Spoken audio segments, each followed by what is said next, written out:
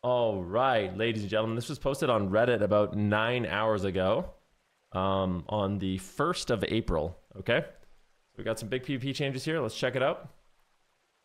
All right, what do we got? We got player versus player changes. General weekly rating inflation is now dynamically adjusted to compensate for periods of low participation. This is a change that I've been wanting for a really long time, so I'm absolutely stoked about this one. It makes a lot of sense too, right? It's one of those things where the current MMR system only really makes sense if there is a bunch of people playing. If there's not a bunch of people playing, then it feels like it doesn't go up quite enough. So this is something I actually talked about with Mez a really long time ago, where he thought, when participation is low, you buff up the inflation even more, which makes it so people who are actively playing the game can still climb. And kind of force people to play, if they want to stay at the highest part of the ladder. So that's an amazing change. Solo Shuffle, the deserter debuff for leaving a Solo Shuffle has been increased to 1 hour and is applied to all characters on the account. This is awesome too. I feel like there is a problem right now where people have so many alts, they don't really care if they leave a game. So the fact that they would get like a 1 hour debuff and it would be applied to all of their characters might make them think twice about, leaving a Solo Shuffle, which would be absolutely massive, I think. All right, leaving a Solo Shuffle now incurs an MMR penalty equal to the amount of subtracted CR. So this is an interesting one. Right now, it seems like people don't care about their rating that much, because if you can keep the MMR high, you can gain back your rating really, really quickly. So the punishment of losing, CR and no MMR isn't great. I don't know if I like the fact that it's equal, to be honest with you, because I think one thing they're trying to prevent with that is smurfing. So like people, they have like, imagine me on my alt mage. I don't care about my mage. I could just leave a game, wait an hour, leave a game, wait an hour, leave a game. I'm going to be down to 0 MMR, 0 rating, and I can basically just noob stomp, which is something I think they want to avoid. So I don't know if this is actually a good change, personally. In the event that a player leaves a Solo Shuffle, all the other players are returned to an increased priority queue. I think this is fair. Depending on how many rounds played out, I think it's fair. If somebody leaves in like the 5th round and you got to play most of the game, maybe not. But like if it's like your first 3 rounds, I definitely think that makes a lot of sense to me. You know what I mean? Like it happens so often where you sit in like a 45-minute queue and then someone just doesn't join, and then you have to re-queue the whole thing, or someone leaves after the first game, or someone AFKs after the first game. It's really, really annoying. So I think that's a great change. It is no longer possible for the same 2 players to be on the same team for more than 2 consecutive rounds.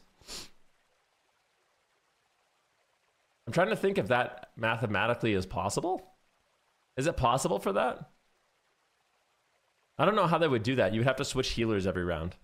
So like if you're a DPS player, you'd have to have one healer, then the next healer, then one healer, then the next healer. I think it's possible.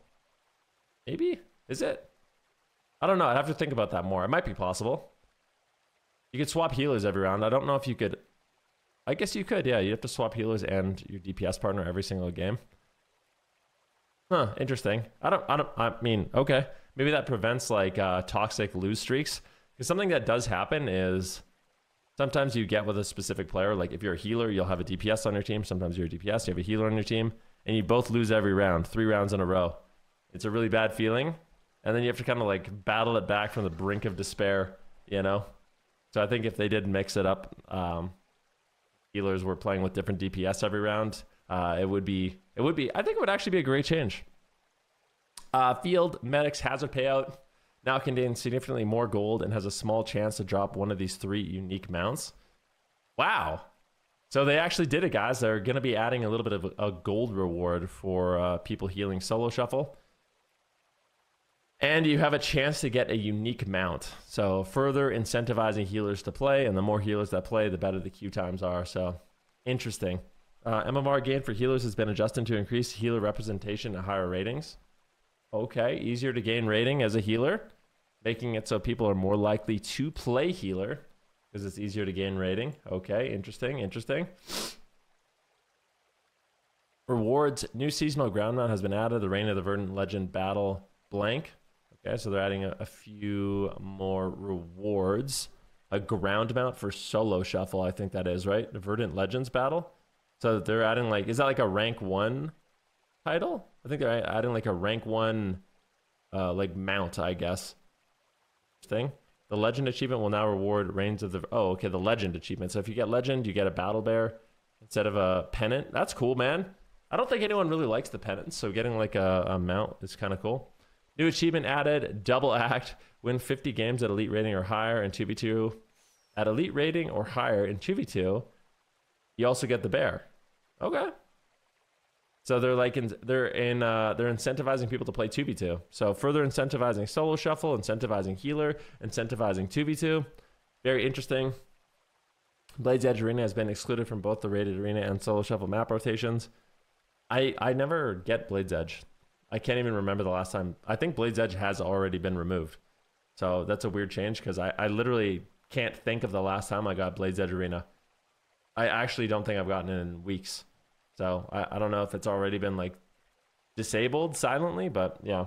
Some environmental details have been removed and the ceilings elevated and some arena maps. Cool. On some maps, it is possible to unintentionally place ground target abilities above the arena. This change has been added to address this. Yeah, like using your Ring of Peace on the side of the map. Good changes. The boundaries of certain pillars lacking sufficient clarity have been refined and adjusted. Nice.